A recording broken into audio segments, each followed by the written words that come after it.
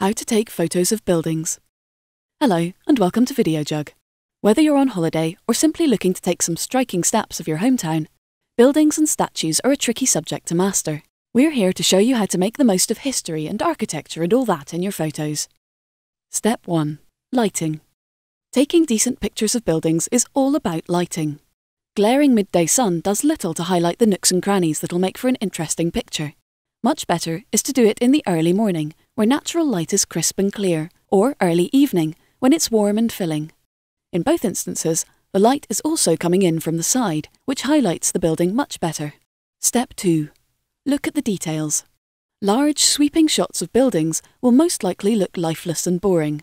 A smarter move is to zero in on a specific detail like a gargoyle or doorway, and use your photographic special skills to highlight that instead. Step 3. Framing. Unless you're massive, chances are the building you're photographing is bigger than you, which means you'll be looking upwards. This means there'll be acres and acres of sky in the picture. If possible, frame your photo with some trees branching or another building, anything to crop the image down and give it some context. Step 4. If it's nighttime. Quite often, impressive-looking buildings are lit up like Christmas trees at night and look like they'll make for an amazing photo. Beware of leaving your camera's settings on automatic, as the low light and high levels of contrast can sometimes ruin your shot. Bright lights will become halos, while dark sections will be black as black. Instead, adjust your ISO settings to a nighttime mode, and set a nice long exposure time to allow more light into the camera. Any lights will look bolder and brighter with a long exposure time, so practice getting this right. Step 5. Use Photoshop.